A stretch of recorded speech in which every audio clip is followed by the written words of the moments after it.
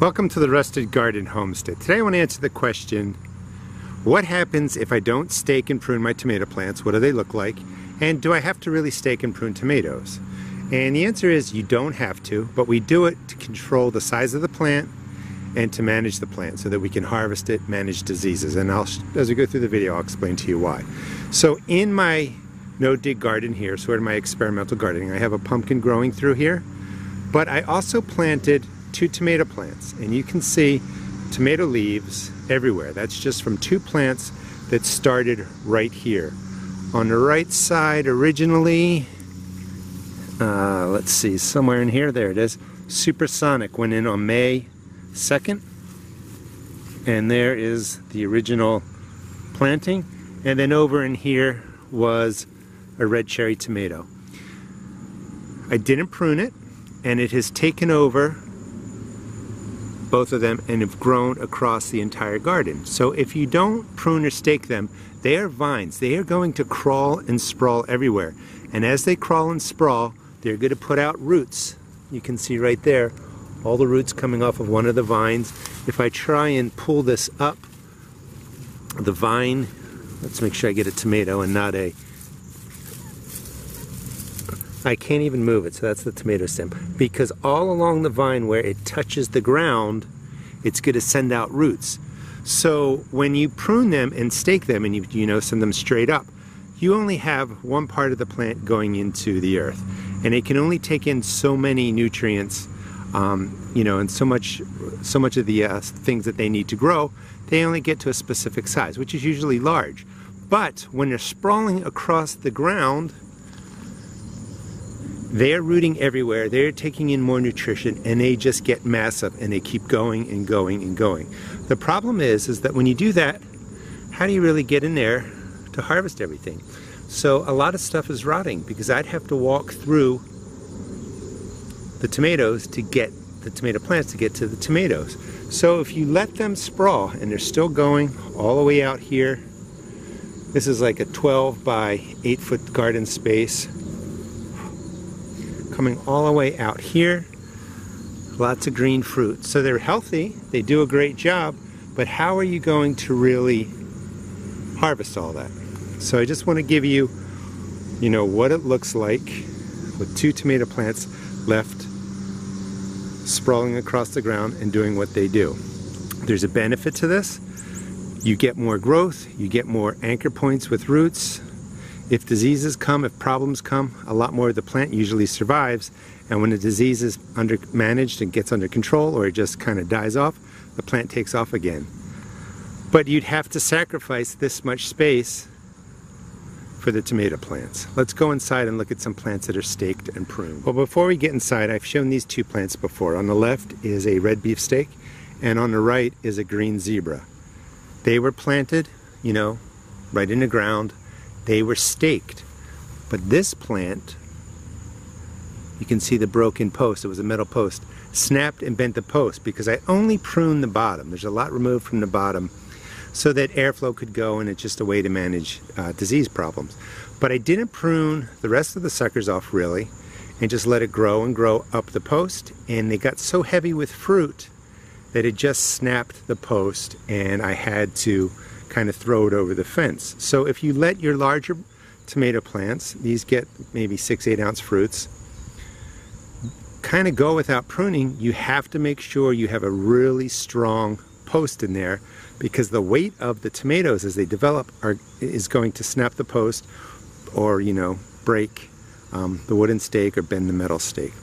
This one is a red beef steak, and it looks compact, but it was staked all the way up to the top. But as it weighted, as the fruit grew and it became weighted, it just slid down the post and is sitting down there now. So if you stake it, it does help manage the vining issue.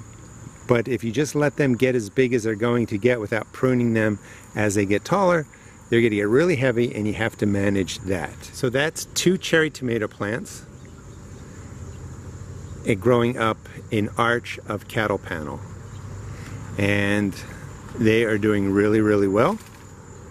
Let's come on the inside. There's some leaf spot in there that's being managed. But let me just show you all the green tomatoes on here. And this is going to get sprayed with hydrogen peroxide again. But I am just trellising across this cattle panel. I designed it to create shade for some crops that don't like 10 hours of intense sun when the high heat is here in the summer. And you can see, you know, the plant which just started one over there on the left and one over there on the right, and I just weaved it up through the cattle panel.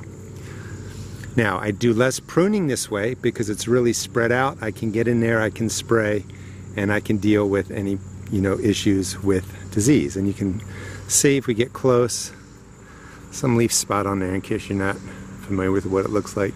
It's usually brown dots with yellow rings around it. But we've just had crazy humidity and temperature changes over the last 2 weeks. But I'll take care of all that with the hydrogen peroxide spray. A couple more large plants. They're actually reaching the 7 to 8 foot range. And I just want to give you an idea. Your plants will get large, so you really have to set up stakes and tie them up well if you want to grow vertically with the plants, which I recommend because you saw what a mess it is when you just left the sprawl all over the ground. Again, these were cleared out, or these were pruned down at the bottom to let the airflow go through. As it got hot, disease got this plant, spray with hydrogen peroxide, gets under control, all this new growth comes, and you can see that it's starting to flower. There is no pruning really going on above, let's say, 2 feet of my tomato plants this year. But they're kind of a mess. They can be managed, but you're going to be just tying them off in all kinds of different ways. Now, if you decide to prune, I have tons of videos. Just look up tomato pruning, and you can see coming off that main stem, 1, 2, 3, 4, branches off 5. Basically suckers turn into production stems and they just take off and they go everywhere. I would, you know, typically cut off 4 of those and kind of start with 1, let it branch out to 2, let those 2 branch out maybe to 2 more, and then keep cutting back suckers to control the size of the plant if I needed to. And that's again what I want to stress. You don't have to prune if you can manage pests and disease, but just make sure you have the stake set up for them to really stay supported and not fall on the ground. And then we can wrap up. We'll go over to my big arch trellis of cherry tomatoes. So this is my double cherry tomato arch made out of cattle panel. Some of these plants are well over 8 feet tall, and I just kept weaving them through the cattle panel. There's nice big openings. They're about 5, actually 1 was a Roma tomato, I removed it. So there are 4 cherry tomatoes on this side, and you can see, you know, that they're producing. They're pretty healthy for this late of the year. Nice and green, and plenty of green tomatoes and flowers on top of the plant. Cherry tomatoes tend to do better than your larger tomatoes when the heat comes because they're just producing smaller tomatoes, so they're not as skittish about producing in the heat. On this side, these are currant tomatoes. Kind of fun, but just way too many to harvest and pick. I'm not going to grow those again. And then just different kinds of tomatoes, sunbursts, and then a red grape, yellow grape in here. But all being managed by just weaving them through here. So I guess I wanted to answer that question. Do I have to stake and prune tomatoes? And the answer is no. You see that it will sprawl across the ground.